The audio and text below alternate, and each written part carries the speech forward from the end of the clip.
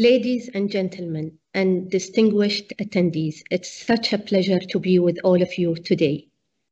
Sustainability is the core to what we do at the Environment Agency Abu Dhabi. We work around the clock to ensure we are leaving behind a clean and healthy environment for future generations.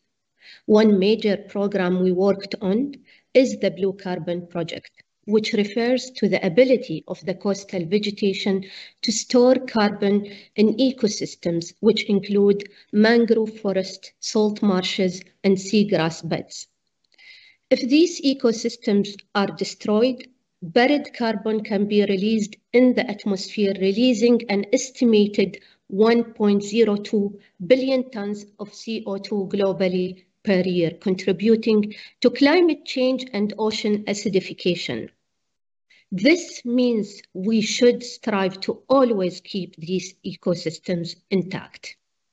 In addition to their climate-related benefits, blue carbon ecosystem also provide a highly valuable ecosystem services to coastal communities, from protecting shorelines, improving water quality, and supporting tourism. The UAE was one of the first countries to recognize the importance of coastal habitats since 1970s.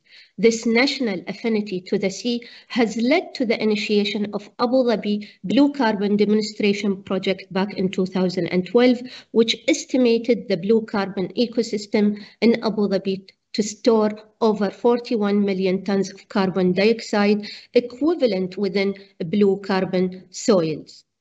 In 2019, the UAE Oceanic Blue Carbon Audit was conducted to provide an assessment of marine vertebrates. The results shows that dugong make the largest contribution towards biomass carbon standing stock of Abu Dhabi with over 62 tons of carbon. The analysis represents the world's first oceanic blue carbon audit and policy assessment at the national level.